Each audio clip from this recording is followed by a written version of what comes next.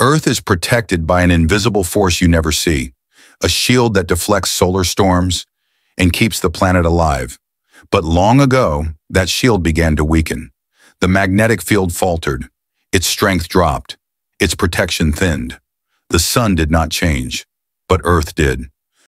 Solar radiation poured in, striking the atmosphere without mercy. The sky ignited with endless auroras, stretching far beyond the poles. Radiation reached the surface, threatening every living thing. Oceans absorbed the damage. Life retreated, hid, adapted. For thousands of years, Earth stood exposed to space, a planet nearly stripped of its protection. But deep within the core, molten iron continued to churn.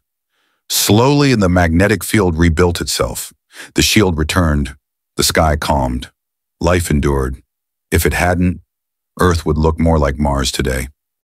Subscribe for more short stories.